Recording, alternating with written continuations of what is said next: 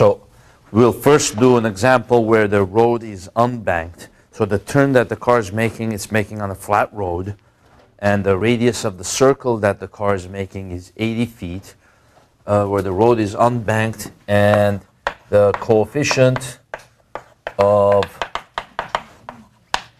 static friction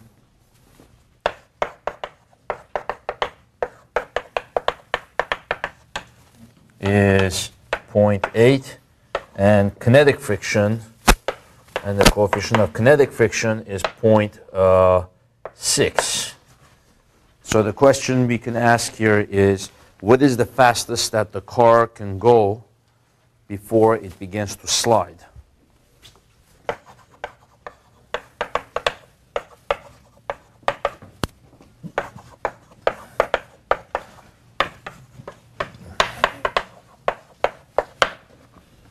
What is Vmax before car slides? And so that's pretty much it over here. So the road that the car is making, if we were to draw like the top view would look like this. The car is going around a turn here, and where the radius of curvature is 80 feet. Now the thing is, it doesn't even have to necessarily be a complete circle. It could be a portion of a circle. The car could be going, let's say the car can be going on a turn like this. Let's say the car is going straight. And at the end of the road, there's a portion of the road where it's curved, like that. And then it straightens out. Right? It straightens out after that. So the question can also refer to this turn. You see, right here, as the car is going straight, it's going, this portion of the curve, it's like going in a circle, right? It's a portion of a circle. So you can almost draw like an imaginary circle right there. And this is the radius of curvature of the circle, right? This is 80 feet. And actually, this path right here has two circles. One is this one, concave down, and then one is this one, concave up. This is a point of inflection right here, right? Every road that goes straight and then goes this way straight has a point of inflection in the middle. Concave down, concave up. So here's another circle, and then maybe this could be also 80 feet, right? Or it could be that it's 80 feet and then something else, 60 feet, you know. And it could go like that and then turn and then another sharp turn. So the question could be, how fast should the car go here? What's the maximum that it can go? If it's to make this turn and then make that turn, if it's got two turns to make, then it's going to straighten out over there, you see? So this is a very applicable question. So the static coefficient of static friction is 0.8 and 0.6. Now, the side view is going to look like this here. It's going to be like this, and imagine the car here. Imagine we're looking at the car from the right side here. Okay? And the car's coming out towards you, and it's going around like this, and it's making a turn like that, kind of coming out and going out of the board and then coming this way. So imagine for now, as if it is a complete circle, I'm going to view it as like a semicircle here. You know, the car is coming out towards you here.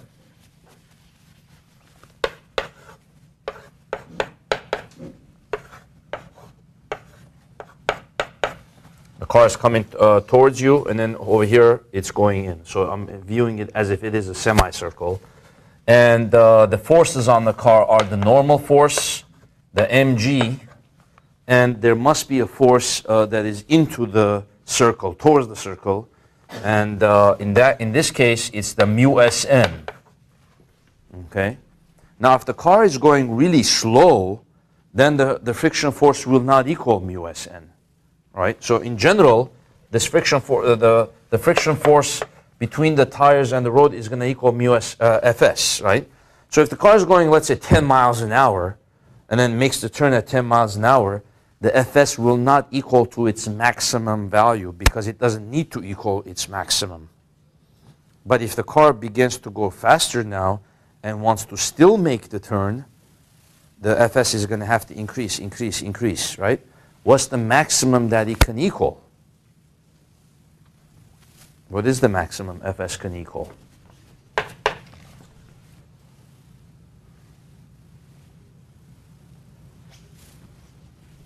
Well, I just wrote it up and I erased it, so mu s n, exactly. All right, so the maximum that Fs can equal is mu s n. So the car goes fast. At a certain point, now it's on the verge of slipping. So when it's on the verge of slipping, what's going to happen? The car is going to just go straight, and the friction force is not going to be able to push it in, and the car is going to end up going straight. So it's going to go like that, and then like that slide. So it's going to look like, you see, the car is going straight. It's going to look like it's moving out of the circle this way, like that. It's not going to be able to make the turn that it can, you know. So the maximum that Fs can be is mu s n. Okay. So now, in order to make the turn, Fs is going to equal mu s n is going to equal F centripetal. So the maximum Fs is going to have to equal to the centripetal force, which equals mv squared over r.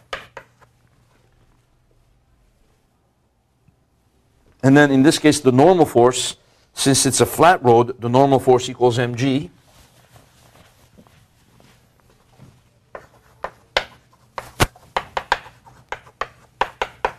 And the m cancel, and v equals square root of mu s rg.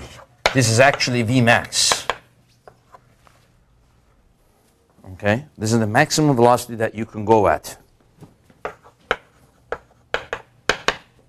And then we have here square root of, now we can put in all the numbers. Mu s is equal to 0.8. R is equal to 80. G is equal to, this one we're going to have to use 32 because the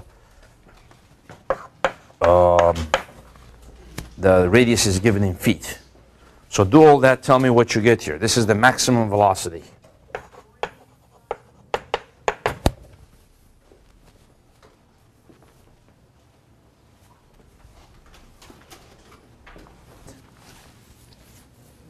Which is about close to,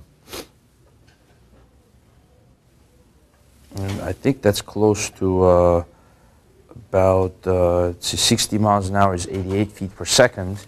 This is going to be close to 30 miles an hour, almost 30 miles an hour. So that's how fast you can go maximum. Now notice in this problem, I didn't use the coefficient of kinetic friction. So it's an extra piece of information that was given to me that I don't need in this problem. The reason that I don't need the coefficient of kinetic friction is because I don't want this car sliding, right? The coefficient of kinetic friction kicks in when the car is already sliding and it's moving out of the circle. So I don't want the car sliding. I don't want the car to accelerate along the, I don't want the car to accelerate in this direction other than the fact that it's going around the circle, okay? So because I don't want the car sliding, then I don't need mu k. So it's an extra piece of information that I don't need. Okay, so now let's go to example 2, and we